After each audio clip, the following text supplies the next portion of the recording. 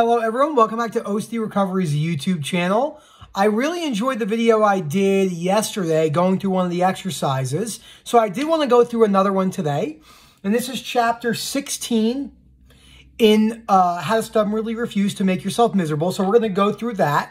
But before I go any further, if you could please subscribe down below. Lots of great content going up. A couple of the moderators are sick right now, so you're just stuck with me for a little bit. I've been doing a lot of videos. But hopefully more people will get on here soon, so we have a nice variety. The reason I think it's really cool that we have a bunch of moderators and people who have made extreme progress, it's good for hope because you get to see different people, because what happens is, which I'll be doing a video on tomorrow, on how we're not different. People will think that they're different. That's all I'm going to say about that. And OCD is OCD. Even though particular fears, you need to understand, what about that fear is why it's latched. So basically REBT, Rational Emotive Behavioral Therapy, which Dr. Albert Ellis, the founder of cognitive behavioral therapy, founded in 1955. It's called Achieving Emotional Change is Not Enough. Maintaining it is harder. Now, I think this is really important to talk about because on the road to recovery, what happens is we think we're going to hit some imaginary line and then we're never, no problems are going to happen ever again. Like, we're going to never have anxiety again. Like, we'll be just in this bliss state. Well, that's not true and that's not reality. And we all go through tough things in life and things that happen in our lives that, whether it's losing a family member or, you might get terminally ill. So these tools are just great for life. So the beginning quote in this chapter is so good. It says, Mark Twain said, "It's easy to quit smoking. I've done it 1,000 times." This sums up the history of dieting too. For every 100 people who lose 30 pounds or more by various diets, 90% will gain all of it back. Similar with psychotherapy. Millions of people change by going for therapy, but almost all of them at times fall back for a while to their feelings of anxiety, depression, rage, and so forth. This isn't to say that, you're never going to recover from OCD. I have to premise that. But a lot of people don't reach recovery or the state they want to be because they don't think they have to maintain stuff. I was just talking in the WhatsApp group yesterday or today, maybe it was today, about this idea about a 12-week course in CBT or a 5-week crash course in REBT. If that's the way it's being presented to you, then I don't think that that's exactly what you need to be doing. Because what happens is this is a philosophy change about life. It's not just the dogs are barking. It's not just a change on how basically you're going to go about, like you're not just going to do a 12-week course in CBT and your whole entire life is going to be just cured of all misery forever. Sorry, I had to move that because I want to make sure that they're not going crazy. So let's go through some of the points that are remember when it comes to maintaining your improvement. So when you fall back to your old feelings of anxiety, depression, or self-downing, zero in on the exact thoughts, feelings, and behaviors you once changed to make yourself improve. So a lot of people during setbacks, because if you're having a setback, especially when you're much further along in recovery, those setbacks have a little bit interesting aspect to them because you'll just be like, I'm never going to recover. Like, my life is completely over. I'm back to square one. That's catastrophizing. One of the most important things for me during my recovery has been to slow things down. We don't need to figure things out right now. We just can make decisions and go with them and think about them, but not in an analytical way where you're like, does my partner love me? Does he not love me? It's just going with the flow, slowing things down. And when you have a setback or a relapse, it's about realizing, I know the tools and how I got to where I was before. So I'm going to do what it takes to get back to that, even if it takes me a couple months. So basically, these are the things that a lot of people will happen. So you stop telling yourself that you were worthless and that you could succeed at what you wanted, okay? You did well in a job and proved to yourself that you have an ability to do so. This is super important. I'm doing another long video soon about the importance of behaviors. You could dispute all you want, but if you're still engaging in avoidance compulsive behaviors or you're still doing things that are basically against your new belief system, the disputing is going to do very little. Just as if you do all these exposures and you're chasing a relief of an exposure and you actually aren't working on the core fear. There needs a balance of both. So basically, rational beliefs. This is the premise of the next point.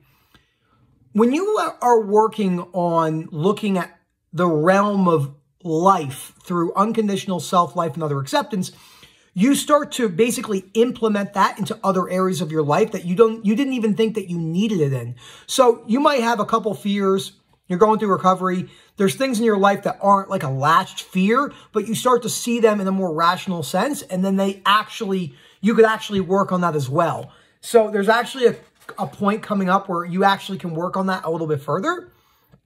So this is so important. Keep taking risks. My computer light when it goes dark. Keep taking risks and doing things that you irrationally fear, such as riding in elevators, socializing, job hunting, or creative writing. As you're overcoming one of your irrational fears, keep thinking and acting against it on a regular basis. Do what you're afraid to do and do it very often. This is key. This is what most people get wrong. Let's go see what these maniacs are up to. Sorry to pause the video. Hey, come here. Come here. Come here. Inside. Let's get a treat. You see what you gotta do to like distract these? Oh, shh. Are you okay?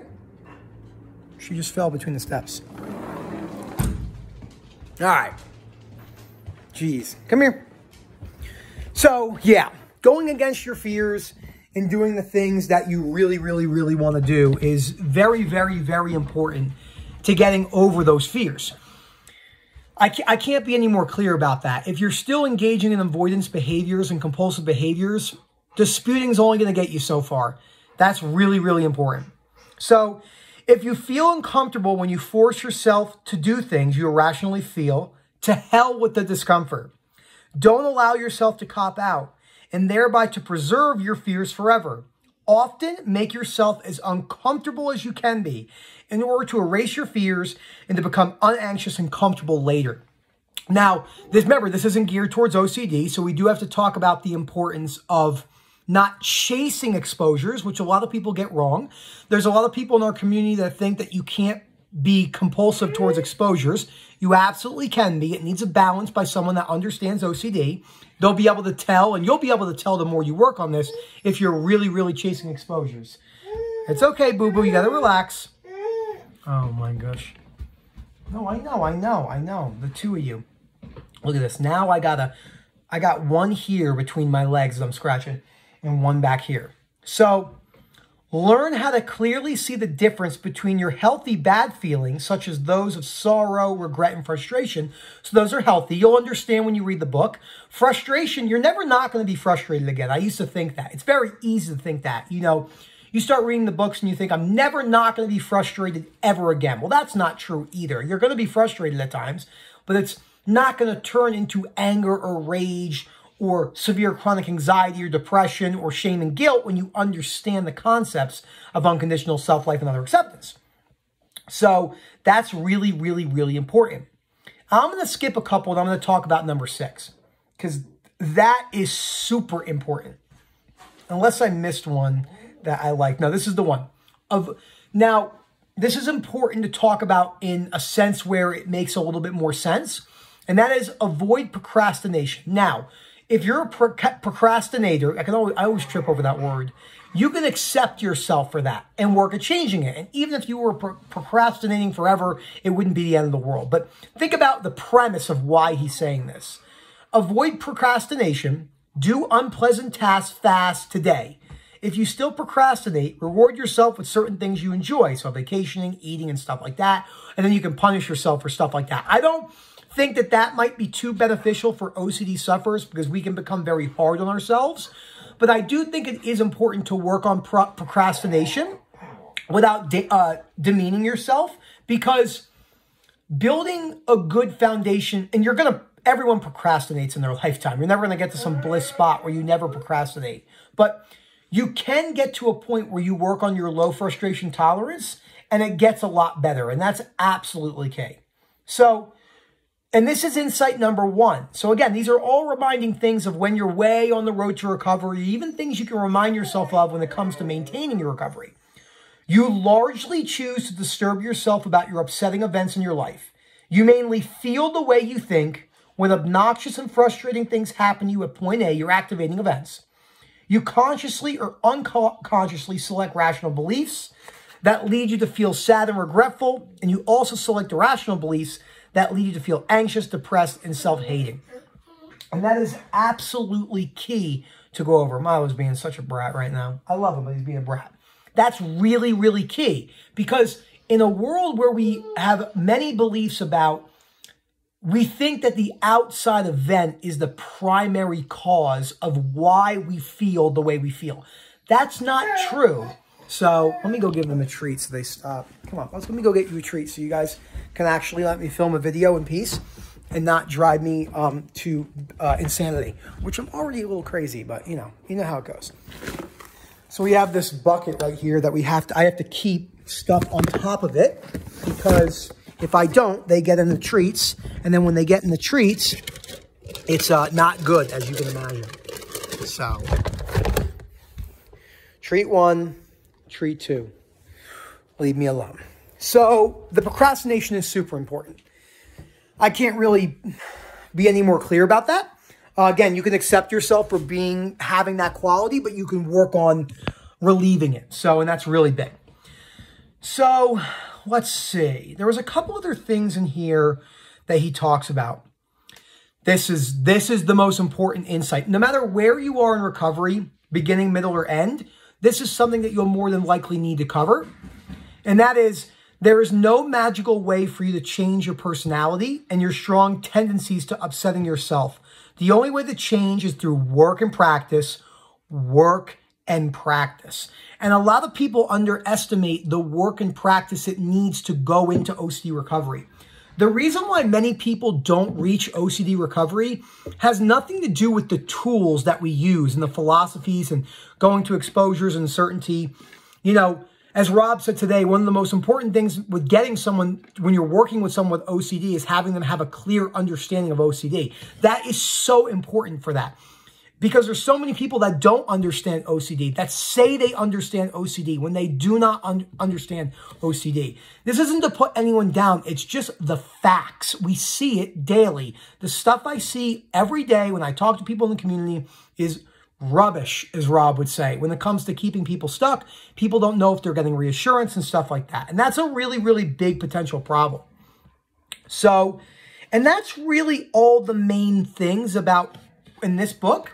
But some of the other things that are really important when it comes to maintaining your recovery is having a purpose. Man's search for meaning is really important for this. So having a purpose in your life and understanding that purpose towards recovery, that is absolutely huge. And how do I want to put this?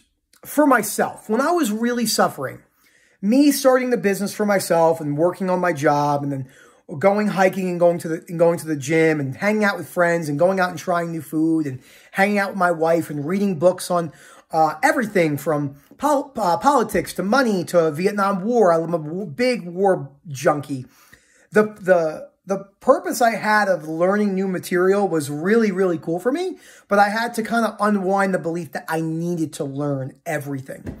So this is kind of a weird video. I don't really make videos this late at night, but I think it was important for me to not procrastinate for myself, because I set myself a goal this month and I'm going to try my best to complete that goal. So that's why Erica's not home. And so usually Erica watches the dogs while making videos, but Erica's at a marketing event and the dogs are going crazy.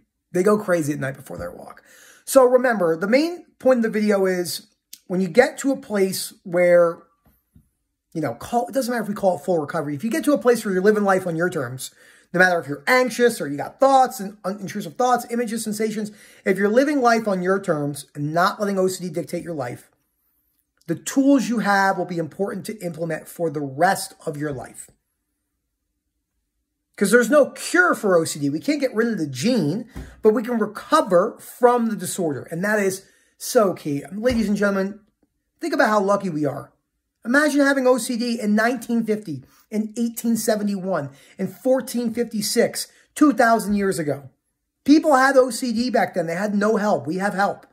We have a lot of help. We have a lot of tools and resources, and you know, a lot of the stuff is free, and you can learn a lot on your own. But you gotta want to learn. And there's hope. There's hope to recover. I promise you. I was in the mental hospital. I was low. I had a lot of hard times, and I'm here making videos for you folks. Love talking to the community. So don't forget to subscribe and have a great day.